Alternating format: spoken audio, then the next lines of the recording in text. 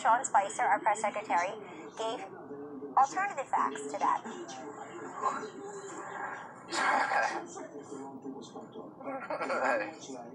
I don't think you can prove those numbers one way or the other. There's no way to really say this, Jake, and I don't mean to be disrespectful. This guy is a fraud. This guy ran for president of the United States saying, Donald Trump, I'm going to take on Wall Street. These guys are getting away with murder. And suddenly he appoints all these billionaires.